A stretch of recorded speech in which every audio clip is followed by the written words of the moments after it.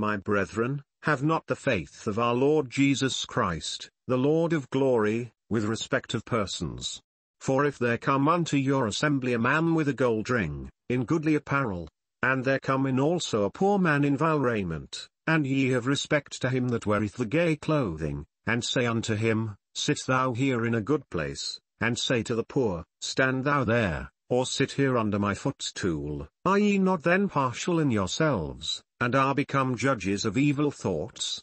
Hearken, my beloved brethren, hath not God chosen the poor of this world rich in faith, and heirs of the kingdom which he hath promised to them that love him?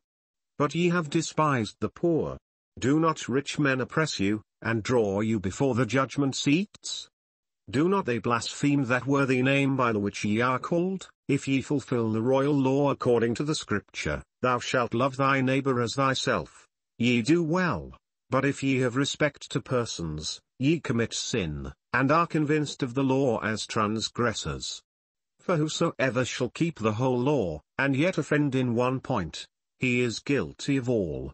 For he that said, Do not commit adultery, said also, Do not kill. Now if thou commit no adultery, yet if thou kill, thou art become a transgressor of the law. So speak ye, and so do, as they that shall be judged by the law of liberty. For he shall have judgment without mercy, that hath showed no mercy, and mercy rejoiceth against judgment. What doth it profit, my brethren, though a man say he hath faith, and have not works? Can faith save him?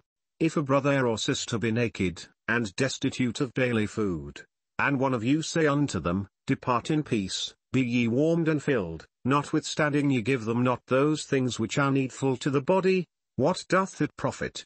Even so faith, if it hath not works, is dead, being alone.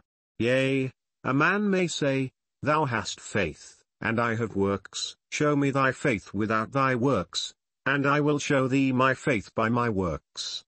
Thou believest that there is one God, thou doest well, the devils also believe, and tremble. But wilt thou know, O vain man, that faith without works is dead? Was not Abraham our father justified by works, when he had offered Isaac his son upon the altar? Seest thou how faith wrought with his works, and by works was faith made perfect? And the scripture was fulfilled which saith, Abraham believed God, and it was imputed unto him for righteousness, and he was called the friend of God. Ye see then how that by works a man is justified, and not by faith only. Likewise also was not Rahab the harlot justified by works, when she had received the messengers, and had sent them out another way.